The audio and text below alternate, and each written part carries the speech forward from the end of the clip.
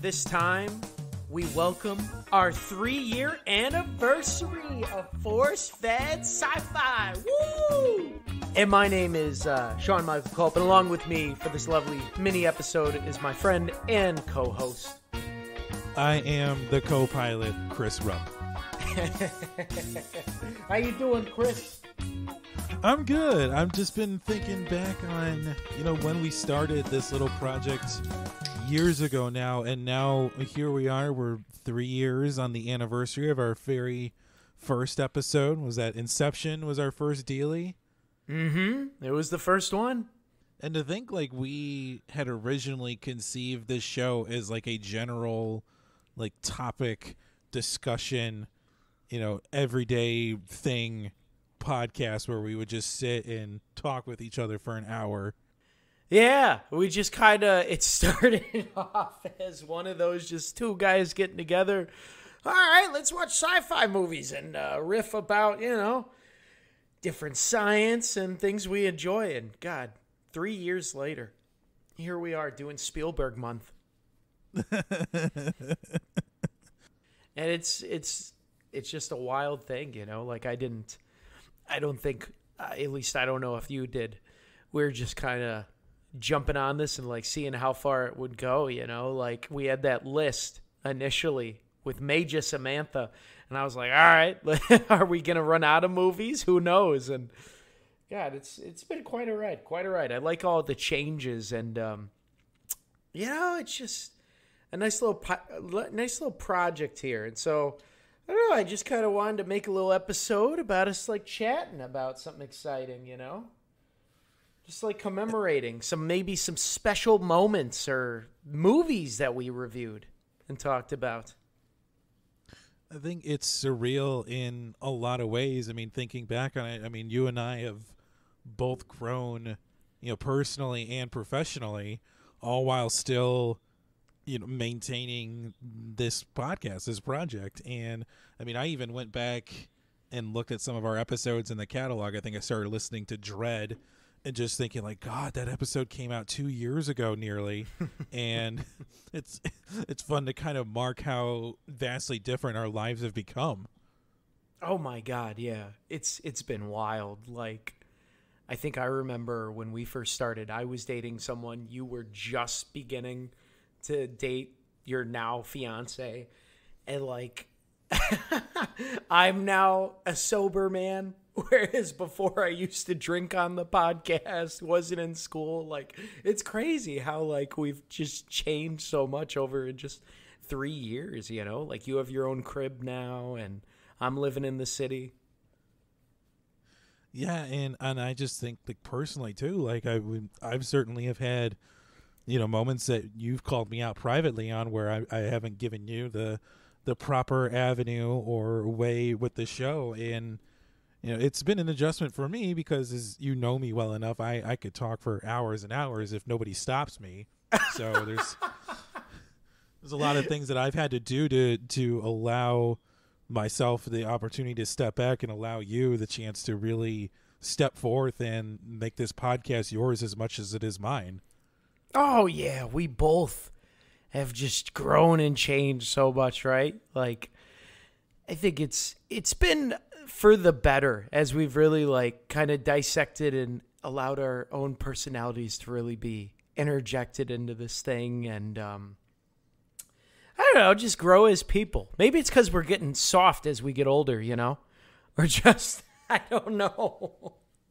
But I do appreciate you for, as the criticism as both of us are able to give each other and try to fine tune this puppy, so it gets a little, I don't know. Yeah, I think life is about change, and we've made a lot of good changes on here.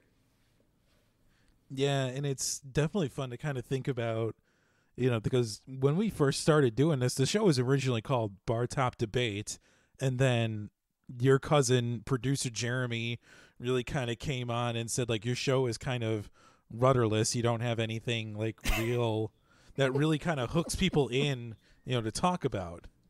Mm-hmm.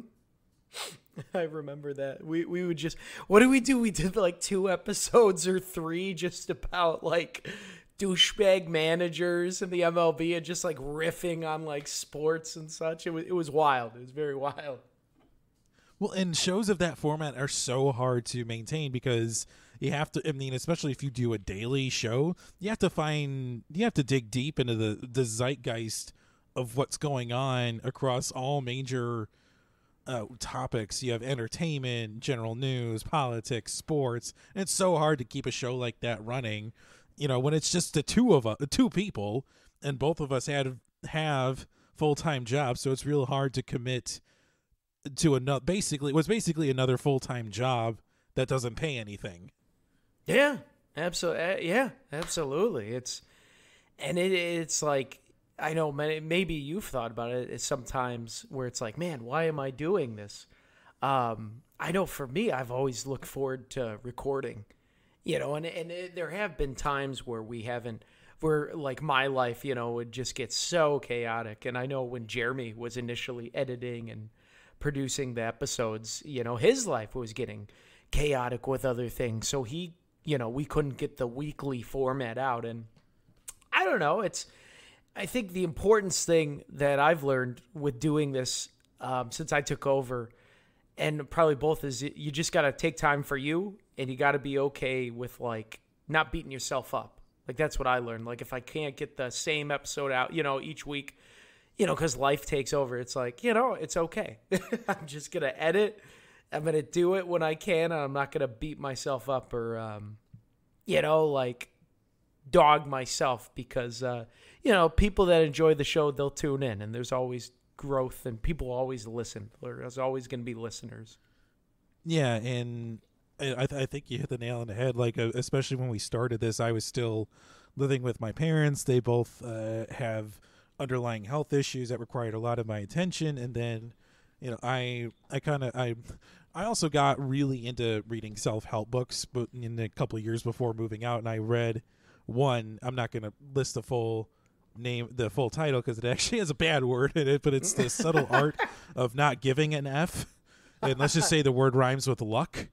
And that really kind of opened up, my way of thinking. And it's not about, committing yourself to so many different things, but it's about picking the things that you're really passionate about and caring about those things. And, for me, like my priorities in my life have become my home, my future with my future wife, Elizabeth, and the life we build together. And then everything else is just kind of like, okay, I will piece the time in for those things when it allows for it, and I will devote 100% of my energy to that. But my priority is my future life with my wife. And that's awesome too, by the way, because that's like, I commend you so much on like, number one, that book, because I've heard of that book and I actually have yet to read it, but I definitely will give it a look. And I like that you've taken so much time to really work on that stuff, because it really is so important in breaking life down to just being the simplest things that we can control and not worry. Like the less drama we have in our lives is like the simpler, and really honing in on those things that you care about. And so I've seen the success with you for sure, and it definitely it shows. Absolutely. And Elizabeth is rad, so it always helps, right, to have a good teammate. Yeah, she's the best. She's amazing. She's the best fiance, future wife man could ask for. So I'm very thankful that she's in my life and is a supporter of the podcast and is a listener. Although I would call her a lapsed listener. And honey, if you do listen to this, you better listen to this episode. I'm heaping some praise on you and calling you out at the same time, so I really hope you are listening to this one. I can definitely hear Elizabeth being, that's great, Chris, but when am I going to be on the show? Oh my God, she still asked that. She always asks that. She wants it, but then she's like, "Well, why can't we talk about like Downton Abbey or something?" I'm like, "Because genetically engineered dinosaurs don't run through Downton Abbey and eat the servant staff." Not yet. Not yet. Not until someone makes that movie or TV show. Then maybe. I mean, maybe we could watch like Pride and Prejudice Zombies or whatever. Is that a movie? That is a movie. I don't know if that fits into the whole Sci-fi genre though. It's just I think it's more like gothic horror. Right? That's a tough spin, a tough sell. I guess maybe zombies, scientifically engineered. I don't know. That's a tough. That's a magic bullet right there. Yeah, it's like, what do you call Abraham Lincoln Vampire Hunter? Is that a political movie or is that a vampire movie? Well, I mean, there we go. If we're going to do Pride and Prejudice zombies, I would say you have to do the Abe Lincoln versus vampire. Oh God. What And then just go for it. And then I think you were gonna dive into this, and I'm sorry if I took it from you, but I think thinking how we've grown as people and have evolved as well, the show has evolved in sort of the same way, and I think a lot of it, the things that we do now, have sort of evolved organically from when we first started recording. Oh yeah, I feel like we've totally evolved. From what. Even like I think the first like couple months we did more of a style of it was almost like narrating the episodes, and Jeremy gave us that great feedback of like, hey, how about instead of telling them about the movie, let's just talk about the things we enjoy. And I think that was great because it definitely spurred a lot more conversation between us. But like even now with like different theme months have been great. Like that's exciting because we get to try out. I know I'm a big fan of directors now, and like their stylistic choices. So like doing different themes has really kind of opened my eyes to the different, different types of art, in cinematic history. And I'm really excited for like future, like if we do foreign movie month and whatever the heck else, is out there. It's kind of opened my palette to, like just consuming movies and art as a person. Yeah, I totally agree. I mean, doing this project has definitely made me more open to trying different things. I certainly wouldn't have watched a film like Alphaville if I weren't doing this podcast, or even a film like The Signal. I certainly wouldn't have explored that, or even the possibility of doing theme months, which I mean, I will admit I was a little hesitant to do, but like God, we had so much fun doing 80s schlock sci-fi, and it just felt right to go into another theme month afterwards. And just looking at our list in the past, I mean, we've done movies like Westworld, Pitch Black, we had our whole Star Wars remake trilogy there, or not remake, I guess sequel trilogy for a little bit. We had a James Bond movie, for God's sakes, thrown in there. Movies from the Marvel Cinematic Universe. So we've kind of been all over the place in terms of the films we have done. Oh yeah, we've done the good and the bad, and it's wild to. I mean, some of these movies have just been god awful. As we've alluded to, like Howard the Duck, Sound of Thunder. Battlefield Earth. But some of these movies have been, there's been a lot of good gems. I know, like much with, like you said, I probably would have never seen Alphaville either, or The Signal, Ad Astra, that we saw in theaters, and I don't think I would have seen that, nor that Brightburn. That was never anything that I would have checked out, and I'm pumped with it. Because those are the good films. Like I like seeing things that are different than what I'm used to, because it really opens my mind. Though I will say, like, it's always fun watching classics like E.T. or like Jurassic Park. Those are always great. I mean, but if you had to pick like a favorite, or like group of favorite episodes that we've done in the past, like what would you say like comes to mind for you? Gosh, I really enjoyed in terms of like group, I really enjoyed doing the Alien series. That was a lot of fun, checking all those out, because those were movies that I never really watched. And I actually really enjoyed the Terminator, those movies, like that section because I'd never really seen those either. Though I didn't see the new one, and I still haven't. But I enjoyed seeing the first one and the second one. In terms of like standalone films, I gotta say, Alphaville is still one of my top favorites, despite it being like a foreign language in black and white. And yeah, I would say that one is pretty darn good. And then recently, I actually really enjoyed Flash Gordon. So for me, those are some standouts to me. That's really just like shook me. It shook my core. How about you? I mean, I actually tell people this when I meet people and I tell them that I host a podcast, and they say like, "Oh, what episodes you done?" I always point to an episode we did early on, the Spike Jonze movie Her. I always think like that, for me, like that's the first episode where you and I really kind of hit our stride, and Jeremy was on the episode with us, and we were talking a lot about artificial intelligence, and that was really from like the first episode where we brought in a lot of real world science and a lot of research into that, and it's all packaged in a gorgeous movie, and our enjoyment and love for it really kind of came across in that episode.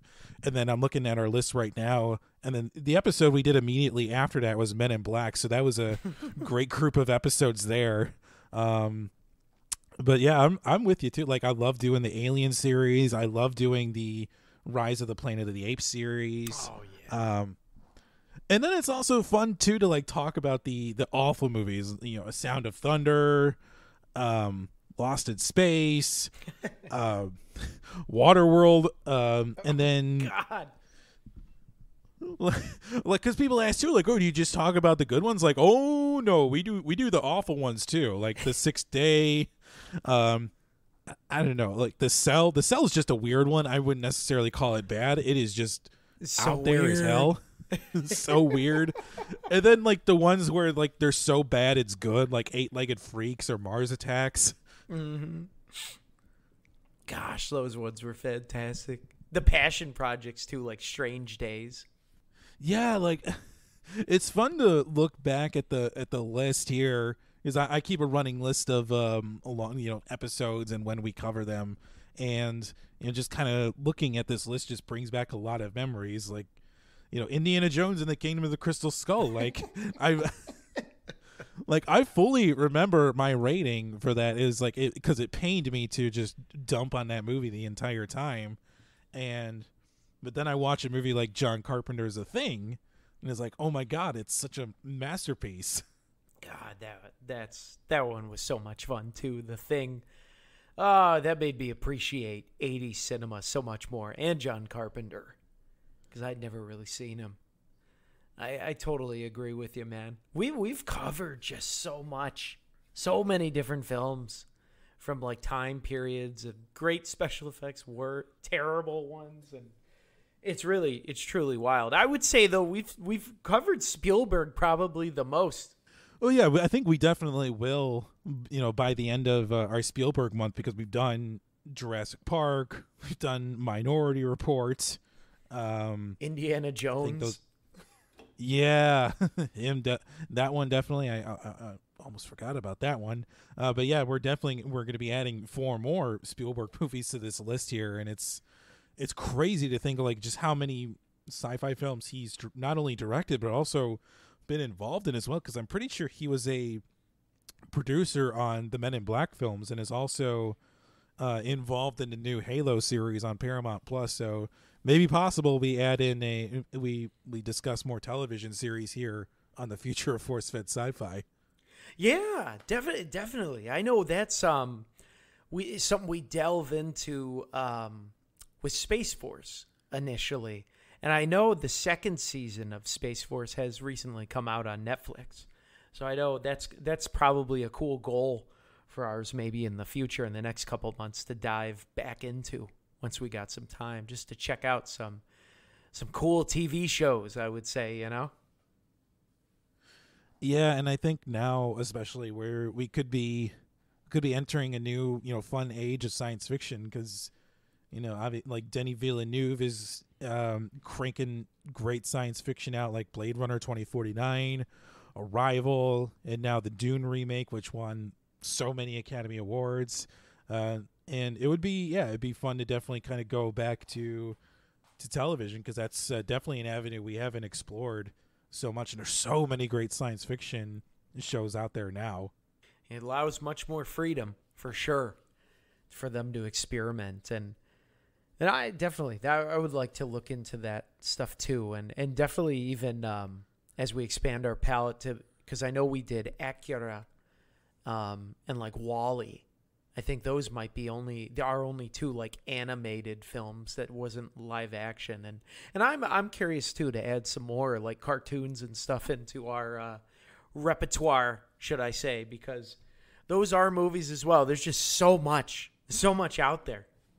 There's so much out there, and we've always been open to recommendations or ideas that people have. And if you have an idea for a future episode or a little known science fiction show that you think Sean and I should watch, hey, send it our way. We'll give it a look, and keep an eye on it if it shows up in a future episode.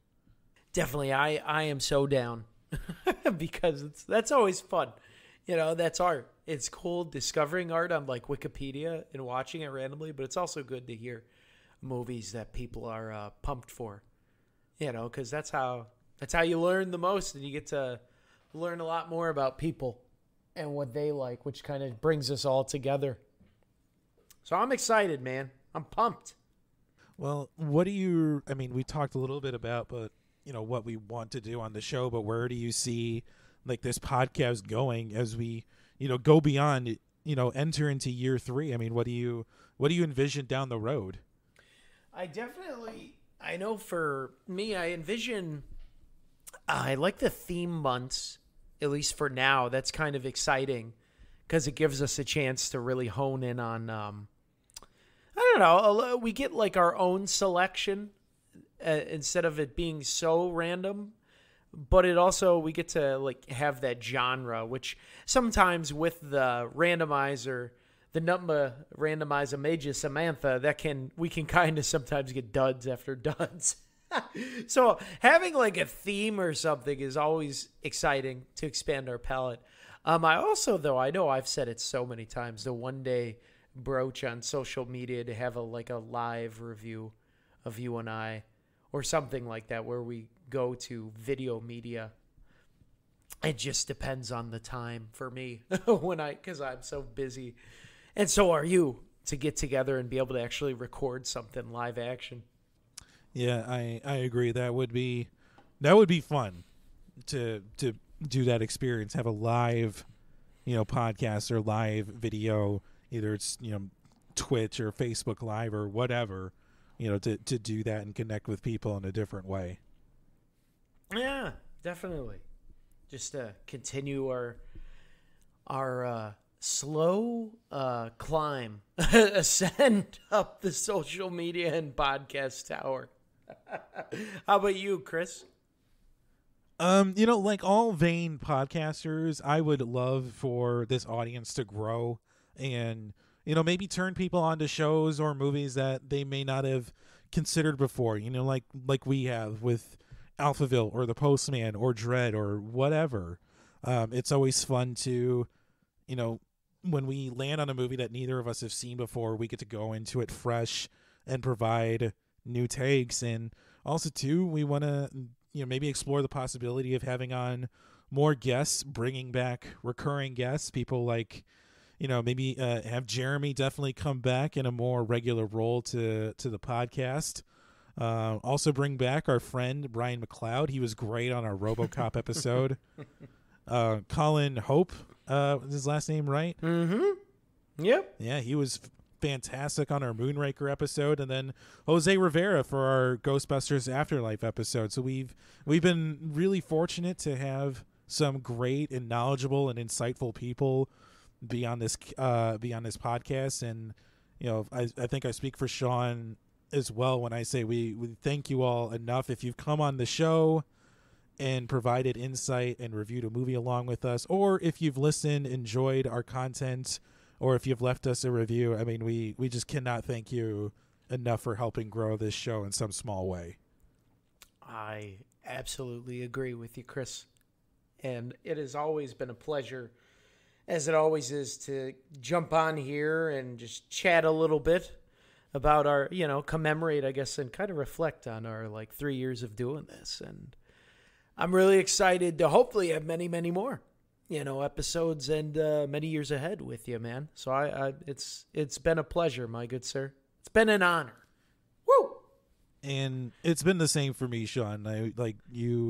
You've become one of my great friends over the last few years, and we share so much together, both what's happening in our personal and professional lives. And I couldn't imagine a more knowledgeable and better co-host for this podcast. Oh, you are the man, Chris. Thank you. I greatly appreciate that. And right back at you, my good sir.